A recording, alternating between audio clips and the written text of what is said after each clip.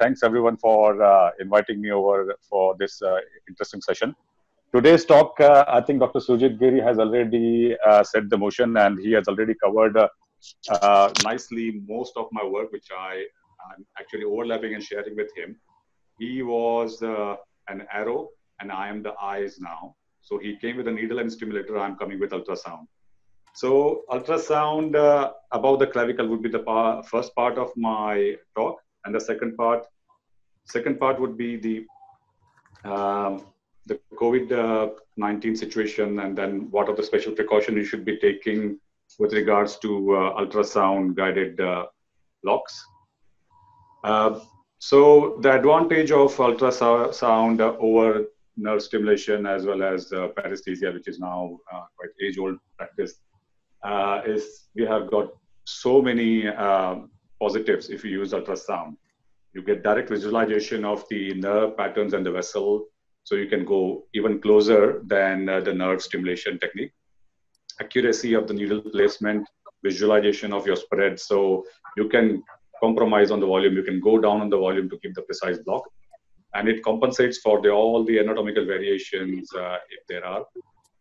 It avoids intraneural, intravascular injections. Chances of pleural and vascular punctures in case of supraclavicular and interscalene blocks are less. Block onset, which is quite need of the time, should be really quick. So in a COVID situations, with ultrasound, the onset of block is faster if the spread is really good, if you are really very close to the nerves. And it reduces the dose requirement, and overall the patient satisfaction is more because you are causing less stimulation of the painful side or painful area, and the procedure is short-lived compared to the nerve stimulation and landmarking. Sorry. Yeah. So going back to the anatomy again, I'm just asking you to focus on the first two parts: the nerve, the roots, and the trunk, and the divisions. Basically, this upper part. The important nerve, which Dr. Sujit has told, this suprascapular nerve, which is the nerve which differentiates between the interscalene block versus supraclavicular block, even in the ultrasound guided blocks. So that's the main nerve. The other nerves which segregates interscalene from the supraclavicular would be the dorsoscapular nerve, and then long thoracic nerve, which we are not intending to block, but the dorsoscapular nerve could be useful in scapular surgeries. And the ulnar nerve, which makes supraclavicular block superior to interscalene block, because with interscalene, C8, T1 won't be covered effectively. So that makes these two blocks uniquely different from each other. And when we talk about the ultrasound guided regional anesthesia above clavicle, there are 5 distinctive blocks we can do: interscalene brachial plexus and supraclavicular brachial plexuses, which we are discussing at the moment. But superficial and deep cervical plexuses also you can easily visualize with the ultrasound. It is retroclavicular brachial plexus, which is actually infraclavicular block, but the needle goes from the above clavicle. So this is another addition into semi above or below clavicle block. And individual nerve like suprascapular nerve could be done for chronic pain or frozen shoulder. So these are the blocks which we can do above the clavicle with ultrasound. But the choice of the block depends mainly on the 3 factors. First would be the patient factors. So the patient has got difficult anatomy, obese patients, short neck patient, or the patient with COPD, and the patient with anticoagulations. And we have to keep in mind while providing the block, am I going to block the phrenic nerve, which would be 100% blocked in interscalene block, or supraclavicular has got 40 to 60% chance of blocking the phrenic nerve. If the patient is on anticoagulation, then we have to be very careful with the vascular area. So with ultrasound, the chances of vascular punctures are less because you visualize the needle all the time. Anatomical knowledge is important when you're deciding the block. If the block area is quite distal, then blocking the whole plexus is not needed. Then it's an overkill, and then you are adding more risk to the patients, as well as your block failure could be high. Go for the distal blocks if there is. If at all you're doing hand or finger surgeries, you don't need to really block the plexuses, then you can individually block the nerves in question. So it requires expertise and the resources, ultrasound availability, and the duration and the type of the surgery. So longer the surgery, then you would need concentrated blocks, dense block, and tourniquet involvement or not. All those factors you have to keep in mind before providing the upper limb blocks. So it's not only the cutaneous dermatomal distribution you have to keep in mind, but the myotomal as well as the osteotomal dermatomal distribution in your mind before providing the block, which is plexus block versus individual nerve blocks. So now focusing back on these two blocks, interscalene and supraclavicular. Interscalene block has got suprascapular nerve, which actually supplies 70% of the shoulder joint. Is reliably blocked with that one. And another nerve which is needed is axillary nerve to block the almost 90% of the shoulder surgeries. So that is reliably blocked with interscalene block. But if you are blocking the area which is involving the ulnar nerve, the surgery which is involving the ulnar nerve dermatome or myotome, then interscalene is not a choice of block. Then you have to go for the supraclavicular, which has got slightly more consistent block with the ulnar nerve. There is still sparing with supraclavicular, but you will block more dermatomes and more nerves with supraclavicular, which is the spinal of the arm. So quickly about the indications. For interscalene block, you will see the red area, which is well covered by the shoulder area, interscalene block. So shoulder arthroplasty, frozen shoulders, clavicular fractures, even scapular surgeries, we have been using interscalene block because all the rotator cuff muscles, they lose the tone, and the analgesia from that also is needed for fixing the scapula if there is this kind of operation. Well, in supraclavicular block, it is not preferred for shoulder surgery as such because it may skip the suprascapular nerve, which I'll show you on ultrasound how easy it is. And it is mainly reserved for distal humeral operation, elbow operations. Anything beyond forearm and hand surgery, the supraclavicular becomes an overkill. So you have to resort to axillary or maybe then individual nerve blocks, which with ultrasound, you can reliably see them and block them. Patient position and preparation, as Dr. Sujit has already shown in details. With ultrasound, the position of the patient is you have to turn the neck of the patient on the contralateral side of the block.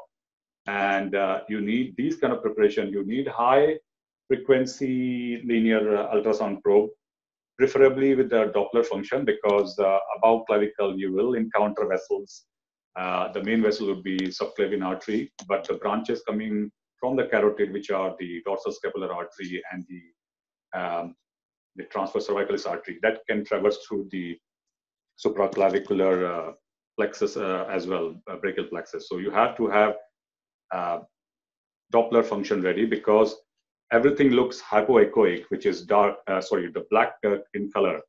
The nerves are emerging from the plexus. They still are yet to get the connective tissue. So the echo from the nerves is very less and they are hypoechoic. So they will look like vessels. Only the pulsation or the Doppler can differentiate between them.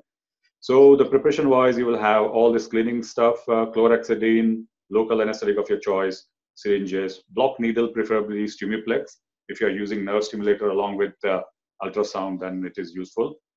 Ultrasound gel, ultrasound probe. If you are doing catheter, then you will need a proper probe cover as well.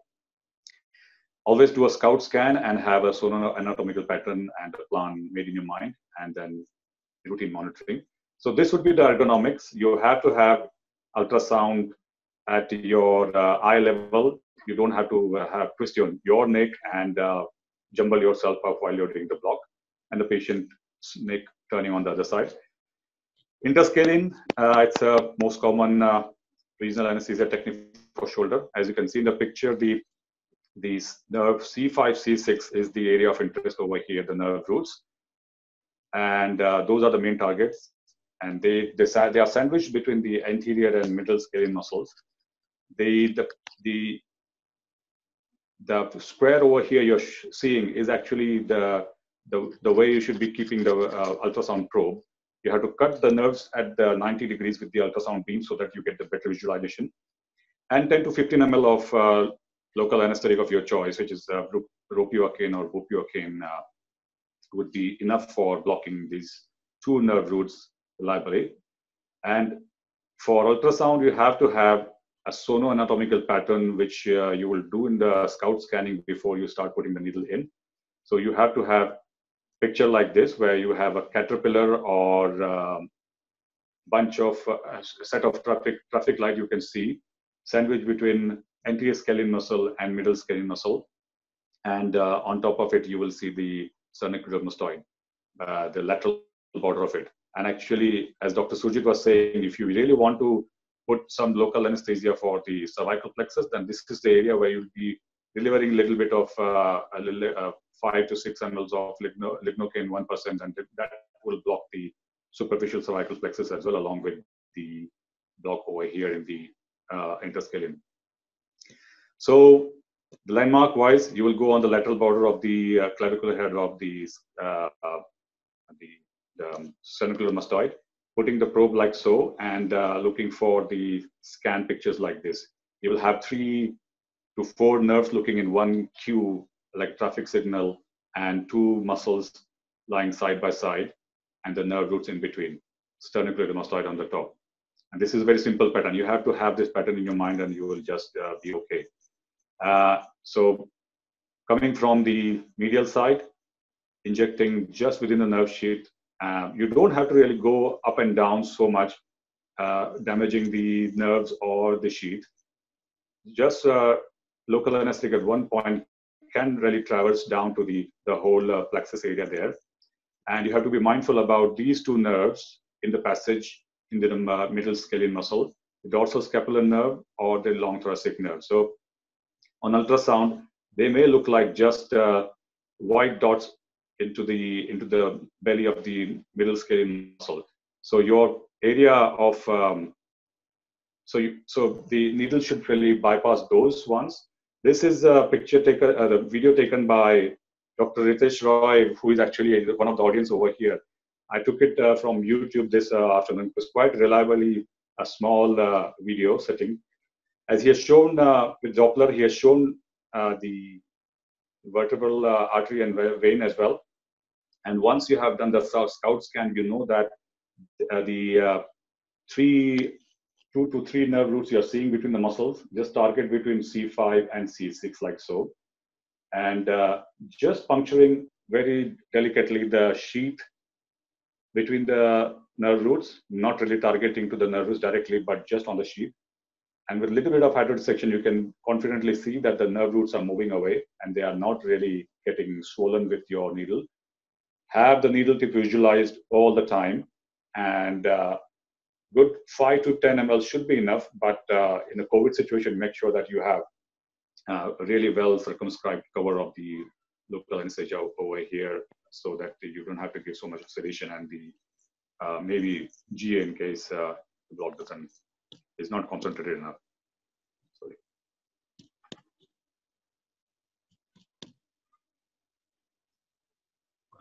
Just not moving. Okay. So again, this one has already been shown. So you can see the interscalene groove is very close to the phrenic nerve around over here and the stellate ganglion. So extra local anesthetic, more volume can trickle over and can cause the complication or the side effects of the extra blocks of the phrenic nerve and the stellate ganglion. So the tips when you're using the ultrasound, you can refine your technique. So be mindful about the phrenic nerve. So now this is the different orientation. This side is the medial side and this is the lateral side. So when you are putting the needle, just put the needle around over here. Don't really travel too much. Don't put so much of local anesthetic traveling onto the border of the anterior scalene muscle, because this is the phrenic nerve over here. And the more you put it, the more reliably you will block the phrenic nerve and the concentrated block would stay for longer. Beware of the dorsal scapular and the long thoracic nerve, as I said. So your needle should be traveling just above these 2 nerves, not involving into the passage these 2 nerves over here. So these nerves are hypoechoic, means they are black nerves, less connective tissue. So too much of spearing with the needle, as you may see in nerve stimulation technique or paresthesia technique, you will be poking into the nerve roots, and then they can cause paresthesia for weeks. They can cause nerve damage that will last for more than weeks. So with ultrasound, you can reliably block without damaging these two when you're seeing very closely. There have been a lot of publications about intraplexus versus periplexus injections. So periplexus is like going just outside the sheath, but off the muscles over here. And intraplexus is going inside the plexus and injecting there. They have shown the onset is almost the same and the quality of the block is the same. So I would rather stay periplexus and be safe. And catheter placement can be done, but in COVID situation, probably we are avoiding the catheter maintenance, the post-op and the round. So we are just skipping away doing the catheter technique. There's a big move now to avoid the phrenic nerve, even if you are using the interscalene block. So there have been modifications to the interscalene block. With ultrasound, you can very well do all these things. The most important over here is the superior trunk block, which I'll just touch upon after supraclavicular. But other modifications which you can avoid giving too much of phrenic nerve component is to block C7 root separately, combine the suprascapular nerve with axillary nerve block separately rather than doing the interscalene block, or suprascapular nerve with infraclavicular block to avoid more phrenic component. Moving on to supraclavicular brachial plexus. Now with the interscalene, we were at this level, at the nerve roots level. With the supraclavicular brachial plexus, will be just going under this omohyoid muscle, just at the trunk levels. And you can see apart from subclavian artery there are a few more branches coming from carotid and subclavian artery, which are the dorsoscapular branch and the transverse cervicalis branch. So that's why you need Doppler, because they look the same. When you put the ultrasound probe, they may look like omohyoid belly, or they may look like nerve roots itself, nerve trunks. So landmark technique wise, you are at the clavicle, just at the clavicular head, end of the clavicular head of the sternocleidomastoid. And this is called plumb bob technique, where you will have just feel for the artery, and just lateral to the artery, you will put your needle in. But with ultrasound, you just keep the probe there, like so, into the supraclavicular fossa, and tilt a little bit so that you can cut the trunks at a decent angle. And the volume, yes, I should go down on the volume now. 20 ml is more than enough with brachial plexus with ultrasound. But in a COVID situation, definitely I won't go for 30 mLs.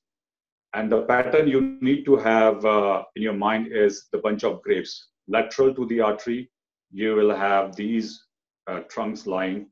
And this is the pattern in your mind you should be having while looking for the ultrasound image. And this is how you will be putting the local anesthetic, starting from the lower part first, which is called the the corner pocket. And this is the tiger territory, which is the first rib. So your needle should not really cross this area beyond this point, because you will encounter into the pleura, basically pleural puncture and pneumothorax. So the ultrasound, there is a safety. So long as you can see your needle tip, you will be safe, and you can see the local anesthetic spread as well.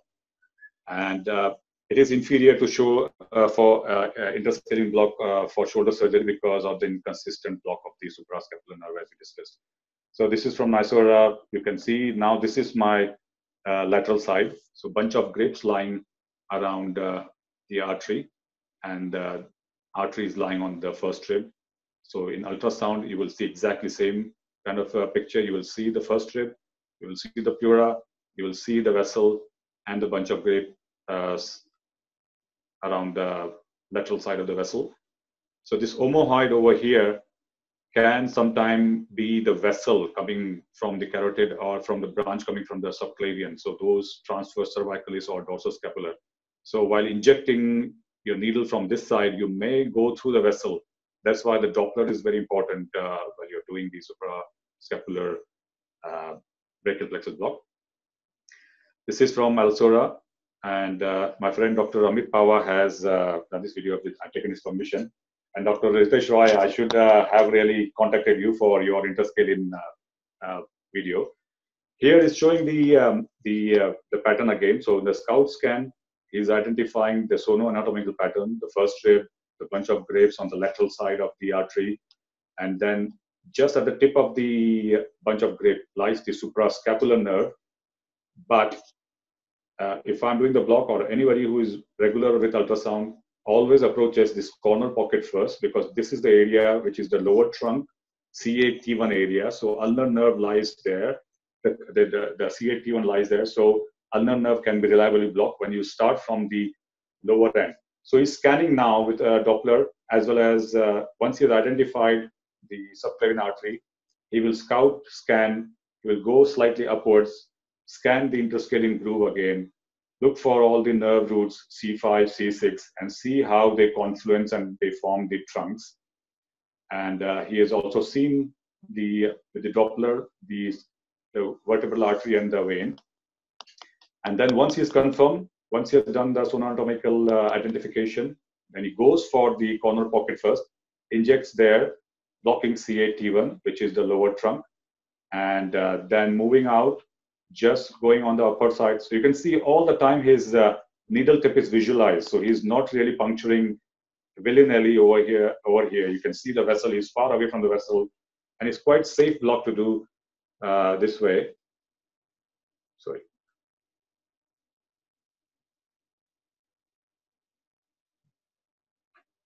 This is, I'm doing the mobile, that's why it is. Okay, with ultrasound, then the supraclavicle block, you can refine it further. So as I said, if you are approaching the corner pocket, you will reliably block C8T1, but still sometimes there could be sparing with that one. Suprascapular nerve. So you will be focusing on these upper trunk, middle trunk, and then the lower trunk, but this nerve is escaping at this level. So if you are doing it for the shoulder surgery, you must include this nerve into the local anesthetic spread. And beware of the dorsoscapular artery because they will look like this in between or around the plexus. So when your needle is coming, you should not be really going through the vessel. You have to be very careful when you are. So that's why the Doppler is important. And never lose the needle tip visualization throughout the procedure. Dr. Giri has already explained about the specific complications or the characteristics of the block. Interscalene, as I said, almost 100% phrenic nerve block. It doesn't block C8T1. It has got possibility of central spread, specifically if you are using too much of volume. So patient can collapse on you, can go bradycardic. So have to be very careful. And the Horner syndrome, as he described, because of this steroid ganglion blockage. With supraclavicular, the chances of phrenic nerve blocking is less. So component of that respiratory problem post-op is less. But there's a chance of pneumothorax, which is a unique situation with the supraclavicular. So chances without ultrasound goes up to 6%. With ultrasound could be as low as 0.5 or maybe nil. And the Horner syndrome and the local anesthetic systemic toxicity could be a possibility because the volume we use is higher than the interscalene. So superior trunk block, which is the new block these days, which is in between the interscalene as well and the supraclavicular. So it is around this area where you just focus on C5, C6 nerve roots because this is far away from the phrenic nerve. So it has got less phrenic nerve involvement. And this is just enough for blocking the axillary and the suprascapular nerve, which is just about to emerge from here. So just targeting the superior trunk would be enough, and we can avoid the interscalene complications, problems with the interscalene block. So now touching base with the ultrasound part of the COVID precautionary measures. So all the international societies and bodies, they have come up with their kind of guidance for the PPEs and the protections you should be using when you're providing the ultrasound guided regional anesthesia. So main bodies like ASRA, ISRA, or the Royal Colleges of Anesthesia from UK, they have come up with their own guidelines. The advantage of using ultrasound or regional anesthesia as such in COVID-19 situation is you are avoiding the airway instrumentation and ventilation altogether. It avoids the risk of lung infiltration in a pneumonic patient, the airways management in the pneumonic patient. It eliminates the risk of ventilatory dependence in the post-op phase, so the patient would recover into the OT, won't go to high dependency unit or any other unit because he was intubated. It avoids all the side effects of the general anesthesia, hypoxia, nausea, vomiting. So the quality of anesthesia is better. It reduces the post-op pain requirement because the block's still working. So you can bring the patient in, get the operation done, discharge him if there is no sedation done. So the rotation and the stay of the patient is very, very short, and it decreases the need of staffing. So this is the protocol which we follow in Singapore, and this is adopted from the Canadian Society. So in pre-operative phase, we are actually doing the blocks in a dedicated OR complex and doing all the block patients in one OT. So once we have done the block, we'll carry on the operation in the same OT. Previously, we used to do into the block room. But now with the COVID situation, we are in an isolated OT, which is a negative pressure OT as well. So we are blessed to have all the advantage of the technology over here. And there's a dedicated transport team, so that if there is a suspected or a confirmed COVID case, then the transport team is not actually bringing any other patients as well. So they are dedicated for only COVID transfers. And OR induction room, they are all equipped with the covers and all the consent to be taken in a digital format. During the conduct of a block, we are not teaching the juniors now during the COVID situation. So it's only most experienced anesthesiologists will perform the block at minimal exposure. If possible, no junior or no nurse around to help you. And minimize the sedation. Oxygen, if at all you have to use the Hudson mask rather than the nasal cannula so that it covers. But all the patients should come with the face mask. PPE, we are blessed that we have N95. From the beginning, they have been providing us, despite it was not needed, but the surgical mask is just enough for the regional anesthesia. But as an institutional protocol, we had to really go for N95 while we are doing the block. And recovery to be done into the OR itself. Post-op, the nurse or the provider should clean the ultrasound. And I'll show you how we clean the ultrasound exactly same way as they have described in the Canadian Society of guidelines. And make sure that you have minimal block failure. So do all the precautions. Ultrasound probably increases the chance of block success. So if you have to add nerve stimulation to it, please do it. And good volume, and make sure that you're not overdoing the volume as well, so that it will cause the local anesthetic system toxicity. And stick to the specific regional anesthesia technique. So both the blocks which we are describing above clavicle, the interscalene and supraclavicular, they both have the chances of phrenic nerve blockage. So if you can skip to the more distal blocks, that would be ideal. So the Royal College and the societies, intensive care societies of the UK, they have come up with these the danger signs or danger zone signs. So yellow, amber, and red. So all the airborne generating procedures, they are into the red zone. So those should be really have as much as cover you can have, including N95 for session or for the whole day if you are doing few patients. But the droplet precautions, which is the area of the regional anesthesia, may not need to have N95 so long as you have got shield, so long as you have got surgical mask and you've taken all of the precautions. So as I said, we are into the droplet precaution zone if you are using the regional anesthesia. And now in India as well, with the rising number of cases, we are not in a green zone no more. So any patients coming through you, even if he's asymptomatic, could be a COVID carrier. So I won't really relax on just using surgical mask. If I'm encountering any patient for regional anesthesia, I would take him as a suspected COVID case or a positive COVID case and take all due precautions. So for regional anesthesia blocks, waterproof apron, glove, and flu-resistant 3M masks. If N95 there, well and good. Should consider eye protection. And if you're doing catheters, then you should have a sterile gown. But for just a single shot block, sterile gloves are enough. And this is the same guidelines which is reiterated by the ASRA and the European Society of Regional Anesthesia. So they are recommending that RA is non-aerosol generating. That's why you should not really have N95. But if it's there, then make the use of it. Make sure the patient should come with a mask as well. And the people around you should have all the precautions taken. And use of plastic covers and the protective cover for the ultrasound equipment should be there.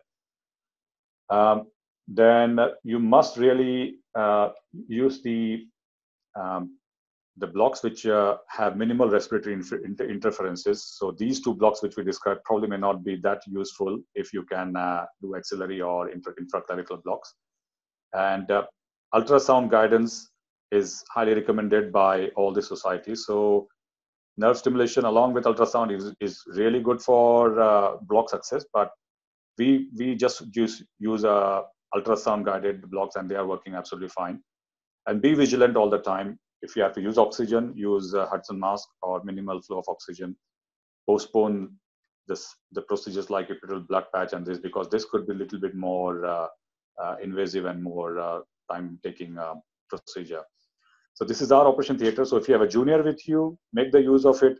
Let the junior handle the ultrasound machine, so you're not touching the machine at all.